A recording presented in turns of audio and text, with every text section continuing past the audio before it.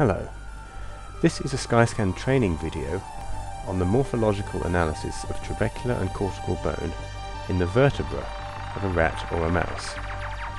The principle is the same as with the analysis of the tibia or femur, the appendicular sites, shown in a separate video, except that in that case the reference level was the growth plate.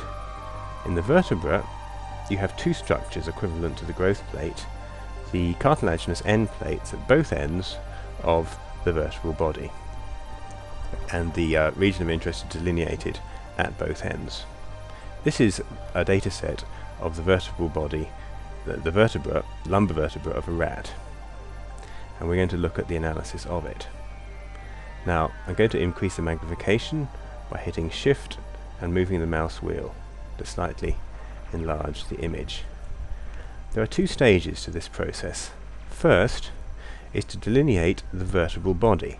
The vertebral body is the part at the bottom of the ventral side of the vertebra, on which we will focus our analysis, following normal convention. Now, it is convenient to use a fixed shape for this, namely the ellipse. In the region of interest page, we go to the drop menu of shapes and choose elliptic, and it's quite convenient, providing that the vertebra is reconstructed in a vertical orientation. We can place, and by the way, the orientation is controllable in NRecon. You can control the angle. You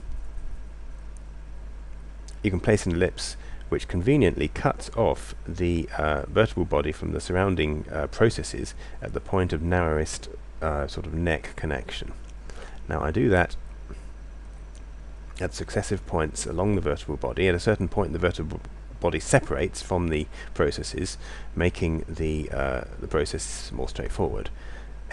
What you do is you insert drawn shapes at intervals. You go to the menu again and choose elliptic to reactivate the editing tool, and position carefully the ellipse to represent the boundary of the vertebral body. So let's just take this both ends. Now we're in the clear. Let's just edit our ellipse once more.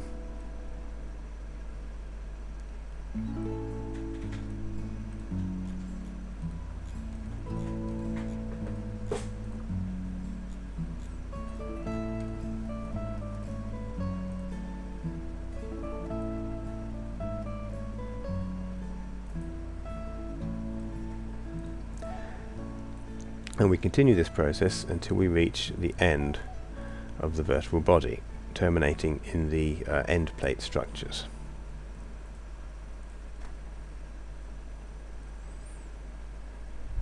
Once we reach this end, we right click on the slice and we select set to bottom or top of selection as appropriate. Let's continue the process in the other direction. Another elliptical ROI. Again, at this point you have to judge the point of bridging, normally where the diameter is a minimum.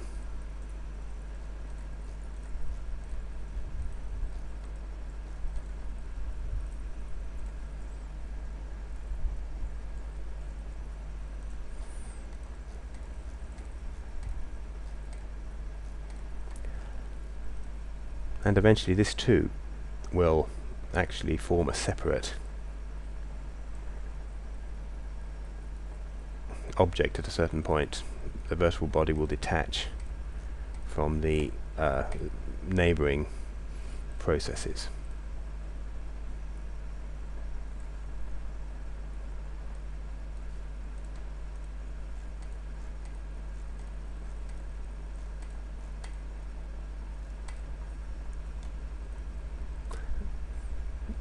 So this can be the upper extent, the upper limit of our region of interest. So again, right click, set top of selection. Now, hitting the spacebar, I can animate through our region of interest, just to confirm that our region of interest is approximately correct. Let's accelerate it slightly. Okay, having done this, we, at the region of interest page, click on the second button, Save ROI, and we will save this as VB, standing for vertebral body. That just saves the region of interest. Now we will save a dataset from the region of interest.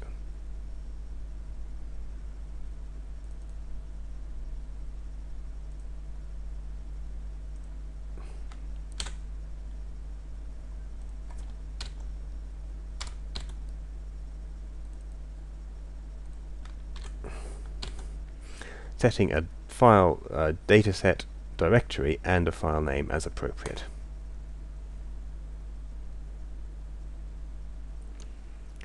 This is a very important part of analysis with CT Analyzer. Once you have selected a volume of interest, you make what is called a region of interest dataset, what we are doing right now, which results in a dataset of much smaller size, which is much more fast and convenient to analyze.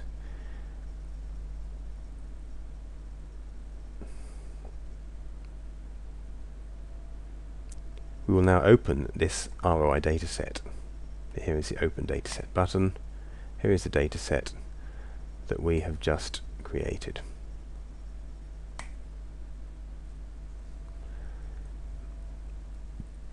Now we have to delineate a separation between the trabecular and the cortical bone.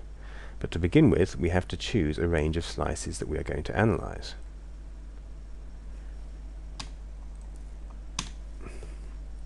Now, we saw in the analysis of the vertebra, or the analysis of the femur or the tibia, the criteria that we used for a growth plate. Well, what criteria do we use for these end plates?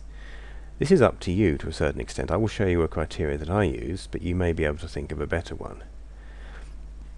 As we move into the end plates at both ends, there comes a point at which you can judge that the trabecular structures account for only about half of the cross-sectional area of the vertebral body, and half of the area is accounted for by growth end plate related structures. In this case I would choose level 855 at the top end and approximately level 140 at the other end, the level at which, approximately speaking, half of the cross-section is trabecular-like structures and half of it is end plate related structures. Now, having identified those reference levels, we move a fixed number of slices inwards away from that reference level. In this case I choose the number of slices 70.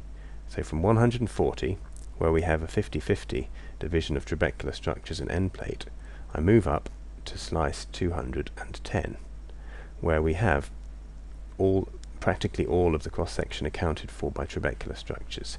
This will be the bottom margin of our volume of interest. At the top margin, in the same way, we found that slice 855 was the point where we have approximately, by our visual judgment, 50% of trabecular structures, 50% of growth plate related structures. So we move inwards by 70 slices, in other words down to slice number 785. And here again we have the cross-section fully occupied by mature trabecular bone. This will be the top of our selection. Having defined our selected range, and it's indicated here in the projection image, we then move to the region of interest page and we perform drawing just with the left hand mouse button of the delineation between the trabecular and the cortical bone, starting at the top level.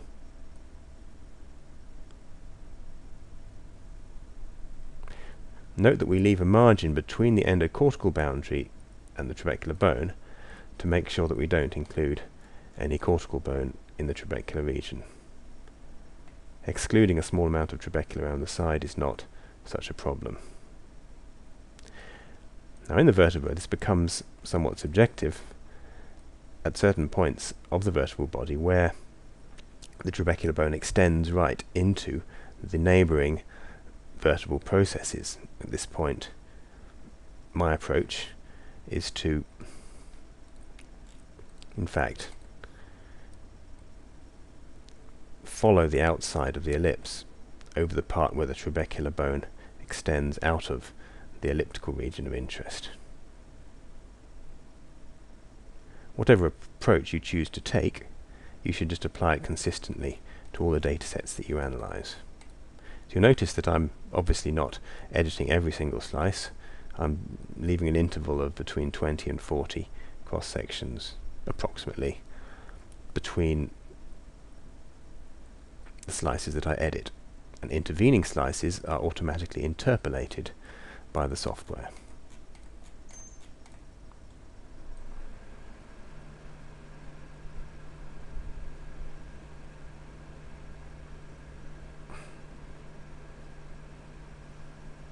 If you feel that you would like to edit an ROI shape, you can click on this button here, and a row of dots will appear, and you can move these dots to edit a drawn shape, or you can even right-click and remove these nodes.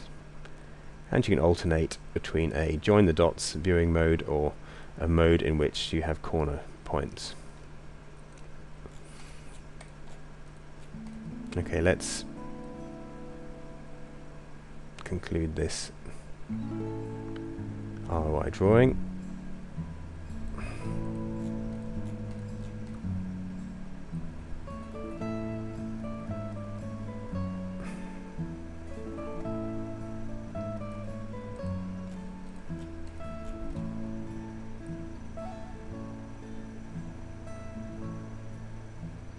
Now in the rat, the surrounding cortical bone is relatively thick, but what you'll notice if you apply this method to the mouse is that the cortical bone surrounding the vertebral body is actually quite thin, is of a similar thickness to the trabecular bone itself. And you also find that there are holes where blood vessels enter the vertebral body, and you have to essentially interpolate your trabecular cortical boundary across those holes, but experience will make this quite a straightforward process to do. As in all of these rather subjective ROI drawings, it should only be one analyst who performs the drawing in any given experiment to avoid inter-user variability. But with experience, this can be done in a relatively short time. Include the bottom and the top cross-sectional slices in your selected range as edited shapes.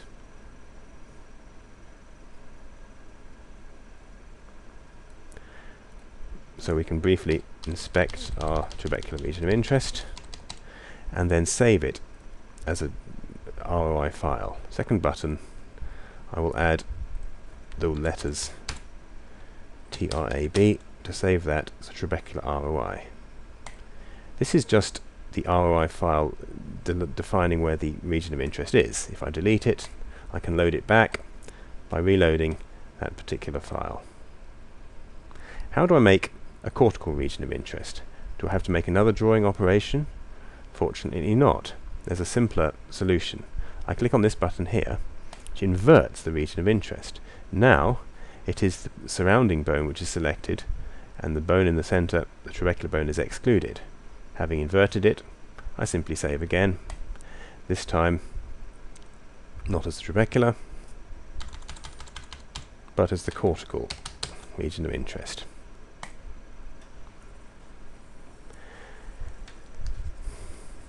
Having done this, I can move on to the analysis. Since we're on the cortical bone, let's start with that. Binary images. Let's identify an appropriate threshold value. Something like, let's say, 85. And I'm going to move on to the custom processing.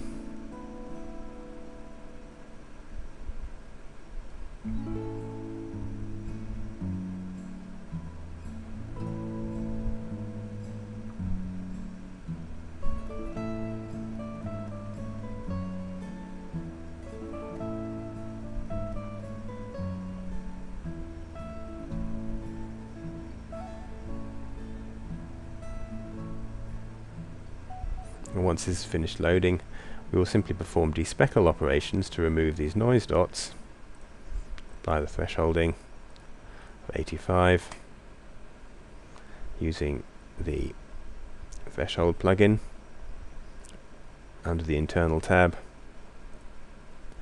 Now under despeckle, I will remove white speckles less than, let's say, 30 voxels, 3D space.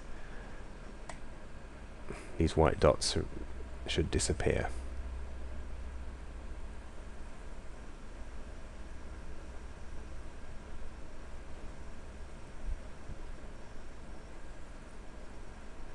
And I can do the same to remove the black dots.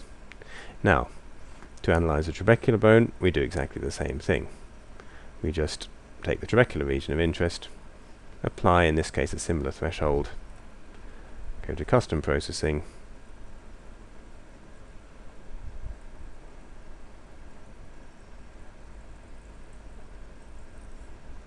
and do the thresholding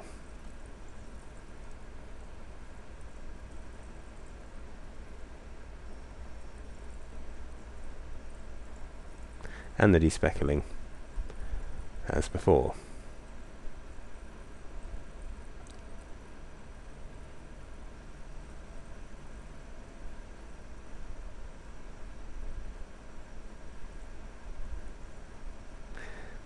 In the custom processing page, these final 3 buttons show you the image, the region of interest, and the image inside the region of interest. Now we are ready to move on to do the morphometric analysis of the bone, such as using the 3D analysis in this button here. Thank you very much.